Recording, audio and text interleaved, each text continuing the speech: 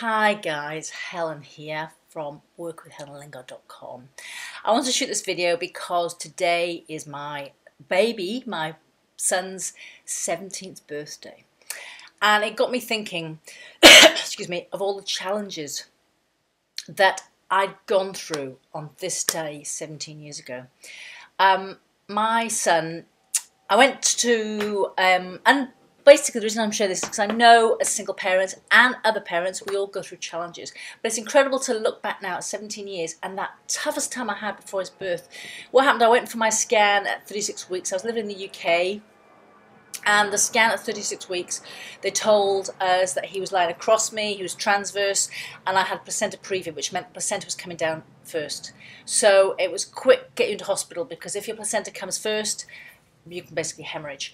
So I rushed back to work, and it was quite awkward because I'd said I'd only been in my job a few months, and I went back to work and said, I'm sorry, I've got to go, got to finish today. And so I spent the next month in hospital. I wasn't allowed to leave, and I felt the biggest fraud because across from me in the ward, like I say, I was there, I was fine physically, he was just lying across me and had this placenta previa problem. I had women with preeclampsia, which is really life-threatening. And so, but I wasn't in the space to appreciate how lucky I was. I did feel like the biggest fraud, but so we were there. I was in for a month, and then he decided to move himself, which was good, so they discharged me. Now, I lived in Oxford, England, and my family were in Wales, so they'd planned to do a caesarean when he was transverse, but they didn't want to do a caesarean because they don't do it unless it's absolutely necessary. So we were begging them, pleading them to do the caesarean, or my mother was up, and they said, no, it's got to be, a natural birth. So I was discharged, and then his birth date came and went. He didn't come. Cut long story short, I was induced twice. Then, on the second time inducing me, he started to come. And it was a horrible labour. Sometimes it's known to be that when they give you the prostaglandin, which induces your birth, labour can be a lot more painful. Anyway, long story short, he came 14 hours later, he arrived. And I tore as he came out.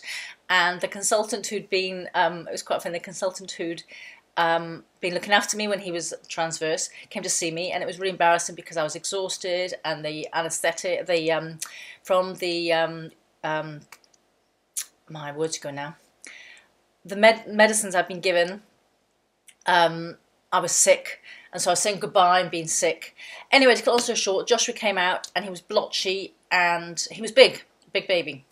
And they said at first, were you diabetic when you were pregnant? I said, no, I wasn't. Anyway, long story short again, because I'd spent so long in hospital, they rushed me up, took me up to a private ward, which I was very fortunate, I had a telephone and a TV, but I was exhausted, I was shattered, a month in hospital, and then 14 hours labour, and I was shattered. And then at 6 o'clock the next morning, might have been earlier, they came and took Joshua off me. He had a problem. He was big and blotchy, he had sticky blood, which we found out later. But they took him off me, he went to special baby care. So again, it was challenging. He spent 5 days in special baby care. We didn't know what was wrong with him. We didn't know whether he'd live or die. And it was such a stressful time. I was trying to breastfeed him, that wasn't working. And again, he was the biggest fraud there because there were prem babies. I mean, he was this big 8-pound big baby, blotchy and and then there was these tiny prem babies, and you really did see the circle of life there because these prem babies looked like old people. Anyway, fortunately, they discovered what was wrong with Joshua. They gave him blood transfusion, and he came out. And now look at him. I mean, you'll see his photos on my blog, but just an amazing. I mean, talk about challenging. We didn't know he'd be live or die. Just incredible. So my situation as single parents is, you will get through these challenges. I mean, I wasn't a single parent back then. I was with his dad, but we got through that, and there have been other challenges since. And I've had many challenges during my single parenthood, but you get through them, and you get stronger, and you're able to go through the more challenges. And what doesn't kill you makes you stronger. And once you're in that headspace, there's a reason you have these challenges. Everything happens for a reason. You're where you are supposed to be. And by going through these, you'll come out like a butterfly. Just amazing, fantastic. So, sorry this video is so long, but I had to share that story because I'm sure there's other people out there who've been through similar challenges. You will get through this and come out stronger.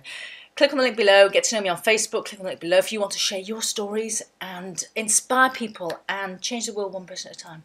Until next time, take care.